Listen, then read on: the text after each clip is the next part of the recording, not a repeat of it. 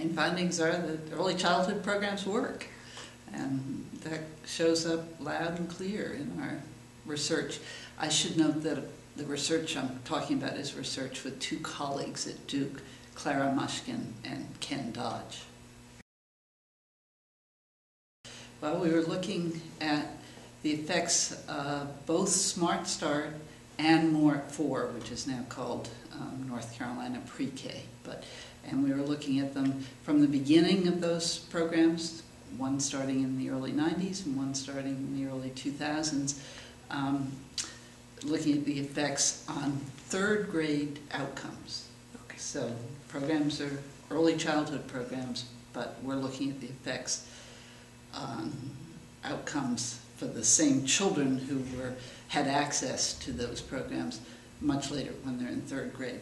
And eventually, we'd like to look at effects in fourth grade, fifth grade, sixth grade, but we haven't done that yet. The main ones we've focused on in our work to date are third grade test scores, math test scores and reading test scores. And we find that each of the initiatives, Smart Start and MORT 4, each separately, and then you can add them up, raise the test scores in both math and reading, with slightly bigger relative effects in math for MORT 4 than for Smart Start, which makes some sense to me, because MORT 4 is a preschool program as opposed to just an early childhood program. Our methodology differs from the methodology used in most studies of early childhood programs.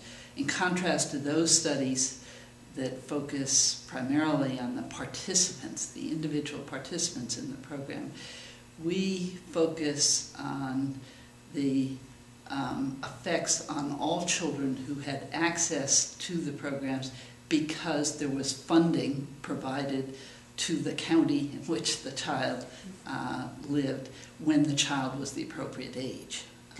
So we're looking at longitudinal data and taking advantage of the fact that the programs, each of them, were introduced in different counties. They were phased in, so they were introduced in different counties at different points in time. So there are a couple of main benefits, we think. When you focus on the participants in a program, there's always the worry, and compare the effects on participants to those children who did not participate in the program, there's always the worry that there's something special about the participants that you haven't captured in the analysis.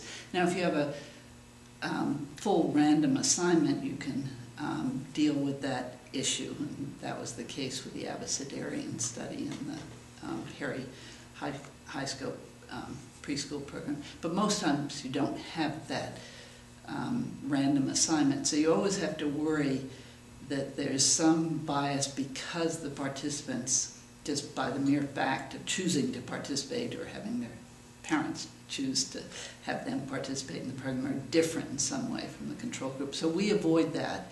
The other thing that we have in our study is the fact that we're looking both at the effects on the participants themselves and also on everybody else who might benefit. So we call those spillover effects. And we haven't sorted out yet in our analysis exactly what's spillover and what's direct, because we don't have the ability to do that.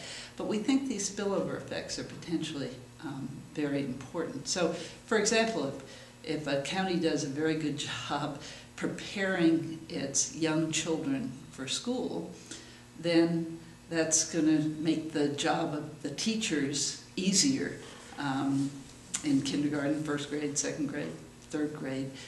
So there could be positive spillovers for the other children in those classes.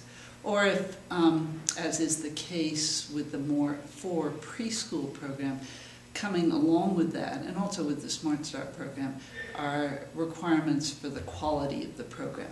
So as part of the program, the quality of all preschools or daycare centers may increase, and that may help not only the children who are, in the case of More For, funded directly or with More For funds, or supported by More For funds, but other children who benefit from the higher quality programs.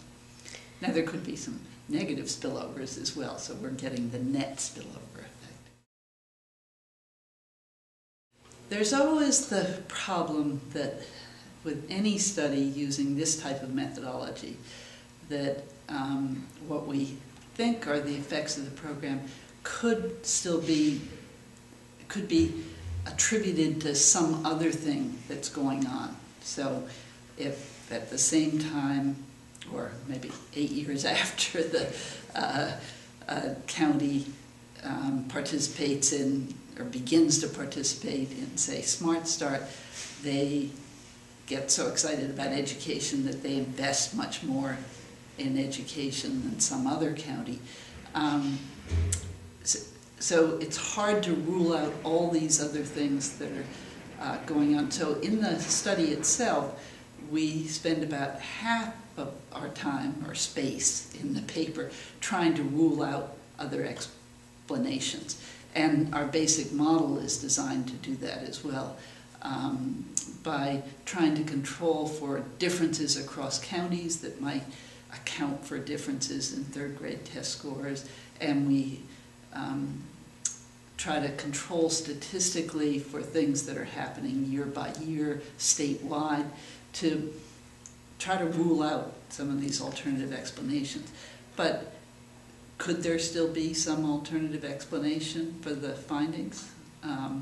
There could be, but we're pretty confident that that these positive effects emerge, and what we can't rule out completely is that they may be something that's correlated with the introduction or growth of Smart Start.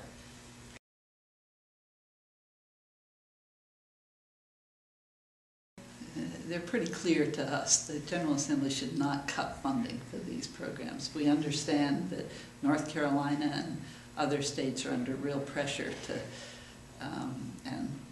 cut programs, but it just seems like investments of this type are particularly important, especially at a time when an increasing number of children are growing up in poverty or facing poverty because of the state's high unemployment rate. It just seems like we have a responsibility to do right by our kids, and our studies suggest that these programs are good investments.